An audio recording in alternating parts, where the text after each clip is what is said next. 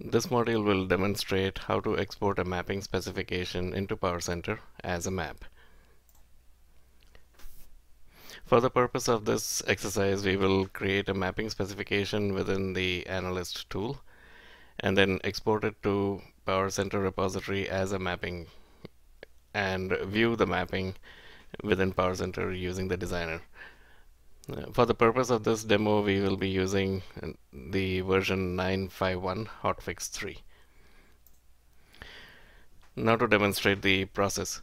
As you can see, we have logged into the Analyst Tool, and within the project demo, we have two data objects, EMP1 and EMP1 TGT. These are the objects we will be using to create our mapping specification with.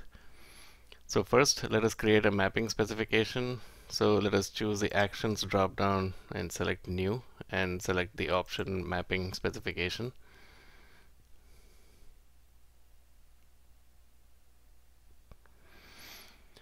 So now this comes up with the first screen where we have to give a name. Let us just call it MS Demo. MS Demo. Click Next. We need to add a source, so we click on the plus sign and select the project demo, select EMP1 as the source, click OK and click Next. We will not be using a virtual target, we have to specify a target, so we again go to the project demo, select EMP1 TGT as a target and click Finish. So now we can see the bare bones of the mapping specification. We can see the sources over here and the target columns over here. So now let us map the columns from the source to the target. Let us select the column ID from EMP1 and select employee ID and map to the column. And likewise select the name, select the last name and map this to the column. We can add any more transformations that we would like, for example a filter or a rule or an expression transformation over here, but for the purpose of this demonstration we are just going to be using a straight map from the source to the target. Now that this map has been created, we can export this. So we select Actions and select Export. We select the option for Powercenter, click Next. We explicitly choose the target that was used in the mapping specification and select Next. Now here we have the option of exporting this mapping specification to an XML file. This XML file will be of the format that can be imported into a Powercenter repository. Or you can directly export this to a Powercenter repository. We choose the version 9.5.1.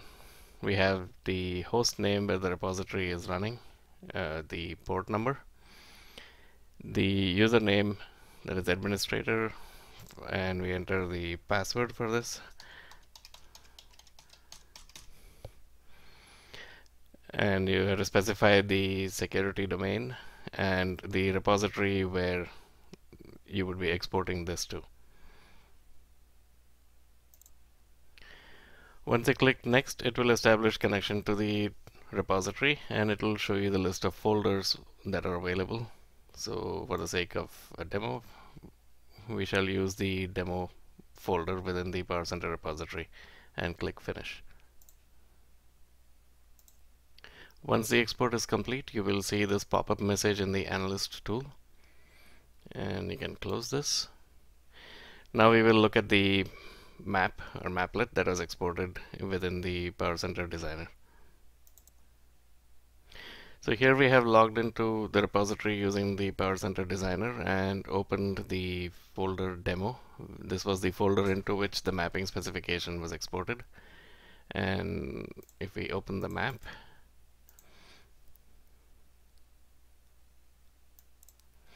we can see that the map consists of the of a maplet and the target.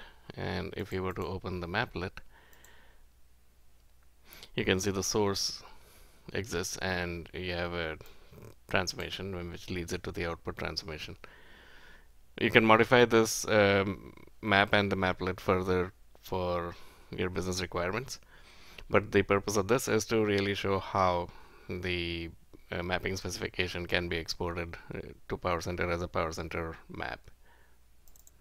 As always, your feedback is welcome. You can send your feedback by email to supportvideos@informatica.com or via Twitter to twitter.com/infasupport. And this concludes this module.